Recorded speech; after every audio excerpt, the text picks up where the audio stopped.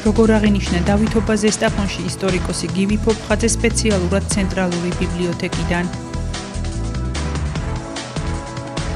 მუნიციპალიტეტის მერი ქალაქში მიმდინარე ინფრასტრუქტურული პროექტების მონიტორინგს აგრძელებს.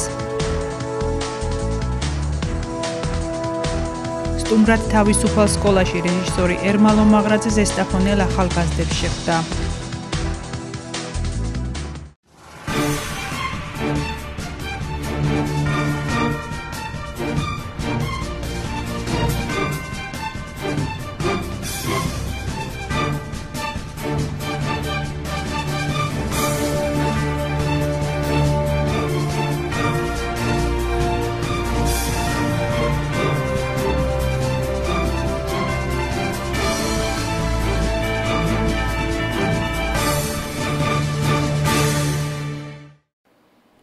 დღეს საქართველოში დავით აღმაშენებლის ხსენების დღე აღინიშნება. დავითობასთან დაკავშირებით ზესტაფონის ცენტრალურ ბიბლიოთეკაში ისტორიკოსი გივი ფოფხაძე მოიწვიეს, რომელმაც დამსწრე საზოგადოებას საქართველოს აღმაშენებლის დავით მეოთხის შესახებ ლექცია ჩაუტარა.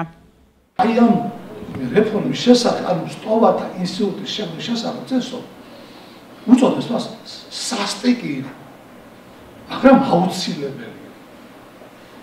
სხვაგვარად მართლაც არ შეიძლებოდა. ისეთ ვითარებაში, როდესაც კაცმა არ იცის, ვინ როდის გიღალატებდა, ბუნებრივი იყო დავით უნდა ცოდნოდა, როგორც ქვეყნის შეგვით ასებული ვითარება, ისე ქვეყნის გარეთ ასებული ვითარება და ესეც კარგად არის კონსტანტინე გამოსახულია საერთაშორისო მოსახლეობა. ცენტრალური ბიბლიოთეკის ხელმძღვანელმა ზესტაფონელებს დავით აღმაშენებლის ხსენების და ჯავახიშვილის სახელობის უნივერსიტეტის 100 წლის იუბილეი ულოცა. ლელა ფერაძემ დღევანდელ ლექციაზეც ისაუბრა და დასძინა, რომ მეფე დავითი ყველა ახალგაზრდისთვის მაგალითი უნდა იყოს. მინდა მიულოცო ყველას ეს დღევანდელი დღე, ასევე დღეს აღინიშნება ჯავახიშვილის სახელობის სახელმწიფო უნივერსიტეტის 100 წლის თავის იუბილე და ყველას ულოცა ამ იუბილეს.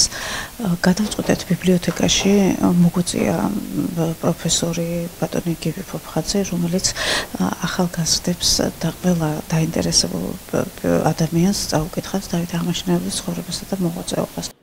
დავით მეფის შესახებ დამატებითი ინფორმაციის მოსმენა განსაკუთრებით საინტერესო აღმოჩნდა თავად ისტორიკოსებისთვის. ულოცავ ყველა უნივერსიტეტის ყოფილ სტუდენტს და ახლანდელსაც, რაც შეეხება დღევანდელ ლექციას, დავით აღმაშენებელი არის საქართველოს ყველა დროის ყველაზე წარმატებული მმართველი და რა თქმა უნდა დამატებითი ინფორმაცია პროფესორ ფოფხაძისაგან მოსასმენი ძალიან საინტერესოა და დიდი ყურადღებით უსმენდით ამ ლექციას. მუნიციპალიტეტი ქალაქის ცენტრალურ ნაწილში მრავალსართულიანი კორპუსების ფასადების რეაბილიტაციას ახორციელებს. მიმდინარე სამუშაოები ზესტაფონის მერმა კახაბერ მახათაძემ დაათვალიერა.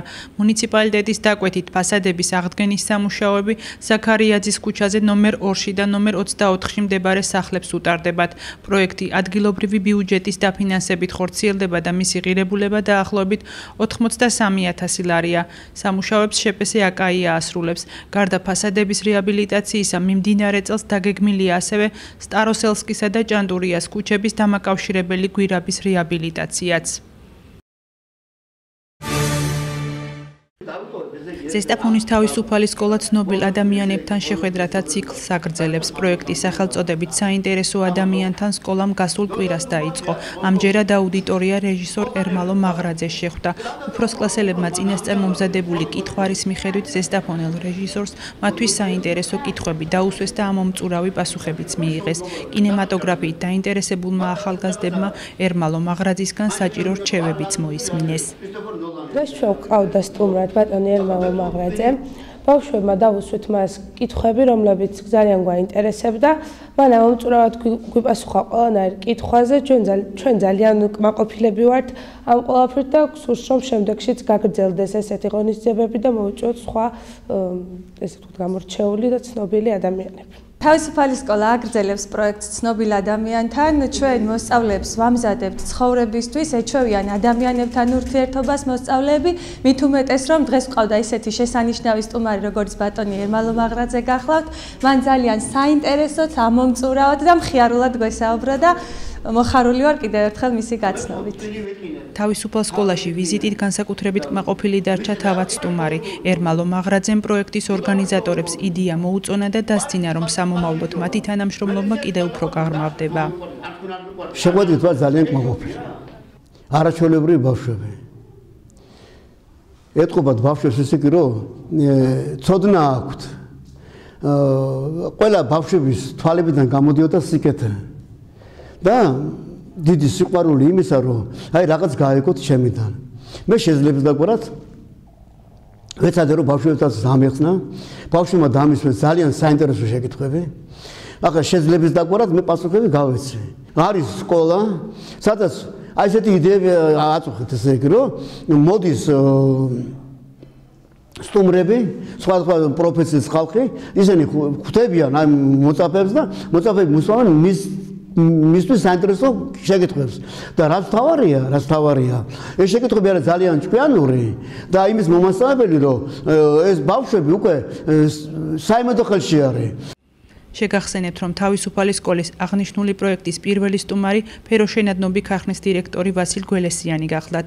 პროექტი გრძელდება და მომავალში სკოლა კიდევ ბევრ ცნობილ ზესტაფონელ სტუმარს მოიწვევს. საქართველოს ფინანსთა სამინისტროს საგამოძიებო სამსახურის თანამშრომლებმა გატარებული ოპერატიულ-სამძებრო ღონისძიებებისა და საგამოძიებო მოქმედებების შედეგად კუსტარულად მოწყობილ არარეგისტრირებულ საწარმოში სხვისი სასაქონლო ნიშნით უკანონოდ ნიშანდებული დიდი ოდენობით საქონლის დამზადება რეალიზაციის ფაქტზე 3 პირი დააკავა. საგამოძიებო მოქმედებებით დადგინდა, რომ წინასწარის შეთანხმებით ჯგუფის მიერ აჭარის რეგიონში მოწყობილ საწარმოში სასაქონლო ნიშნის მართლსაწინააღმდეგო გამოყენებით ხდებოდა სარეცხის საშუალებების, ფეირისა და დომესტოსის უკანონო დამზადება. ამასთან პროდუქციის წარმოებისთვის დაბალი ხარისხის და იაფასიანი ნედლეული გამოიყენებოდა. საქმეზე მიმდინარეობს გამოძიება სისხლის სამართლის კოდექსის 196 მუხლის მე-6 ნაწილით. საქართველოს ფინანსთა სამინისტროს საგამოძიებო სამსახურის თანამშრომლებმა გატარებული ოპერატიულ-სამძებრო ღონისძიებებისა და საგამოძიებო მოქმედებების შედეგად კუსტარულად მოწყობილ არარეგისტრირებულ საწარმოში სხვისი სასაქონლო ნიშნით უკანონოდ ნიშანდებული დიდი ოდენობით საქონლის დამზადება რეალიზაციის ფაქტზე 3 პირი დააკავეს. გამოძიებით დადგინდა, რომ წინასწარის შეთანხმებით ჯგუფის მიერ აჭარის რეგიონში მოწყობილ საწარმოში სასაქონლო ნიშნის მართლსაწინააღმდეგოდ გამოყენებით ხდებოდა სარესხის საშუალებების, ფეირისა და დომესტოსის უკანონო დამზადება. ამასთან პროდუქციის წარმოებისათვის დაბალი ხარისხისა და იაფასიანი ნედლეული გამოიყენებოდა. საგამოძიებო მოქმედებების შედეგად ამოღებულია სარესხის საშუალებების დასამზადებლად განკუთვნილი დიდი ოდენობით ქიმიური ნივთიერებები, ეტიკეტები, ბოთლები და ინვენტარი. ასევე სარეალიზაციოდ გამზადებული სხვისი სასაქონლო ნიშნით უკანონოდ ნიშანდებული 2000 ელზე მეტი სხვადასხვა დასახელების სარესხის საშუალება. საქმეზე გრძელდება გამოძიება საქართველოს სისხლის სამართლის კოდექსის 196 მუხლის მე-3 ნაწილით, რაც სასჯელის ზომად ითვალისწინებს თავისუფლების აღკვეთას 3-დან 5 წლამდე ვადით.